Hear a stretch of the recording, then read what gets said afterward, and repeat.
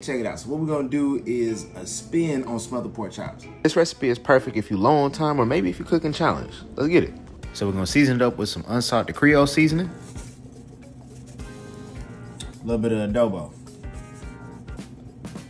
Add in some onions. Add in some cream of mushroom or whatever creamy soup you like. Then get some onion soup mix of your choice. Onion soup mix right there is key. Add in your broth of choice.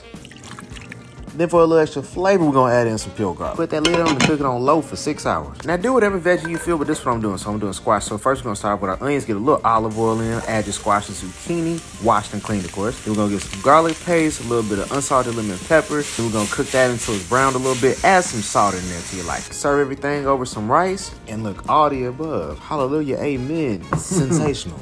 And the guys pulled up since I had extras. You see how he was getting down on that plate. But the full recipe step by step will be in the caption below.